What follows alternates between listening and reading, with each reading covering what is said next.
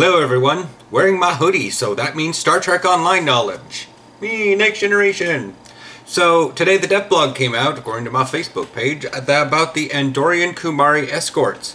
And as I suspected, it comes from the C-Store, and it acts a lot like, and it's purchased very similar to the Vesta and the Odyssey. This comes in three things: the Tactical Escort, the Science Escort, and the Engineering Escort. The base stats for all of these is the requires Vice Admiral, Faction Federation, hull strength 32,200, shield modifier 0.9, crew 85. That seems a little low, but whatever. 5 front and 2 aft weapons, 2 device slots, base turn rate 16 degrees per second, which makes me think you're a top. And impulse modifier 0.2, can equip cannons, I'd hope so. Equip standard Andorian phasers. There's a addendum for that one, and plus 15 weapon subsystems, which it's an escort. What do you expect? It's going to be plus 15. The first star, which is for the 5 front weapons, is only, or 1 4-weapon slot is occupied by the wing cannons. This weapon can be removed and replaced by a different weapon, but it cannot be equipped on ships other than the Andorian Escort. Only one may be equipped per ship at a time, so you only get to choose which wing cannons you want, and they're all very special, and we'll talk about that one at the very end of the video. And the other thing for the Andorian phasers is upgraded to Mark 12 very rare Andorian phasers. Once you purchase the ship, you can get them from the Dilithium store. But really, who am I kidding? Base stats, that's a great ship. Sounds like most other escorts, except for the crew. That does seem a little low. However, we all care, like I said in the Ambassador class video, we all care about the bridge slots and the consoles, because that's what defines a ship. So on the Tactical Escort, it is a Commander Tactical, Lieutenant Commander Tactical, Lieutenant Tactical, Ensign Engineering, and Lieutenant Universal. Probably going to want to throw a Science in there just so you can have like a Science team, and so you can repair your shields. Console modifications: 5 Tactical, 3 Engineering, and 2 Science. Now, I fly Science ships, so I have no idea what you do with that many Tactical consoles, but last I checked they have diminishing returns, but, you know, I don't keep track about that much stuff. Like I say, Science vessels, so I have 2 tactical console slots.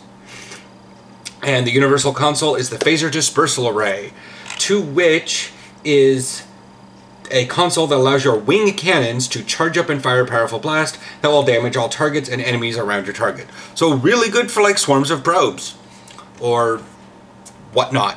It's pretty much just like that weapon that you have on the ground that hangs down and you charge it up, boom, and everything falls over. I love seeing it in Big Dig. I love you guys that wield that sort of weapon. The Engineering Andorian Escort is the Charal class, and it is Commander Tactical, Lieutenant Commander Tactical, much like all the other ones, Lieutenant Engineering, Ensign Engineering, and a Lieutenant Universal. Like my suggestion, again, probably for Science, so you can help balance with the shields and help some hull repair, hazard emitters, yada yada. It has 4 Tactical, 4 Engineering, and 2 Science. So 10 console slots total, but it's an escort, so having a bunch of engineering seems to be kind of a beefier version of the patrol escort. And then its console is the wing cannon platforms, which allows you to deploy 2 wing cannon platforms which will orbit your ship and fire on your wing cannons targets. Wing cannon platforms will only fire while your wing cannons are firing. So it's basically still another 1-2 punch, but it comes from 2 different sources, or it comes from 3 different sources. So it's your ship and 2 little orbiting satellites. Looks like it's going to be really cool in all of its wondrous glory. And now for the Khyzon, which is the more science-oriented Andorian Escort. It has, like the other 2, Commander and Lieutenant Commander Tactical. It has an Ensign Engineering, a Lieutenant Science, and a Lieutenant Universal. Since you already have a Lieutenant Universal, you could probably just tack on the Lieutenant Tactical in there and have so many tactical slots, it's not even funny for bridge officers, but you probably, I would probably throw maybe an Engineering in there because, well, that's just me. It comes with 4 Tactical console slots, 2 Engineering, and 4 Science, and that's pretty disgusting, especially if that Lieutenant Universal is another Lieutenant Science, and you just pack those guys with Science abilities and you can just jam up all the shield buffs and a bunch of stuff.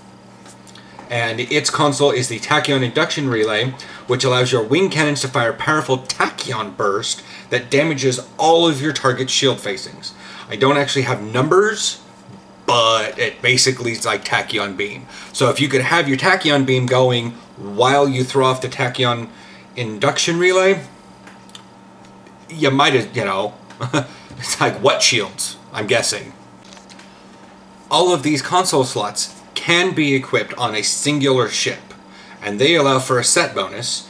That is, the 2-piece grants synchronized targeting, a passive bonus to accuracy, and the 3-piece bonus is wing cannon synergy.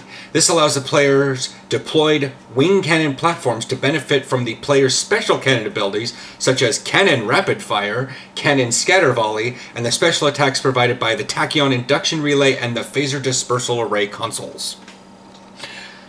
Also, this comes with the unique Andorian bridge that many of us have seen through the Star Trek Enterprise show with Shran.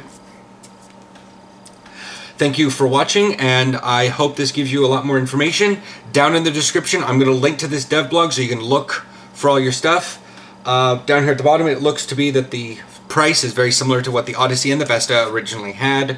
It's 2,500 Zen for a singular ship, 5,000 for all three, and that will be available on next Tuesday, it looks like.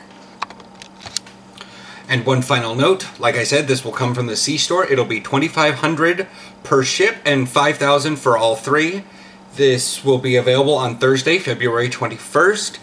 And as a last note, this does come with a unique bridge, the Andorian bridge that many of us have seen through the Star Trek Enterprise, which Shran was on his ship helping the Enterprise in various episodes.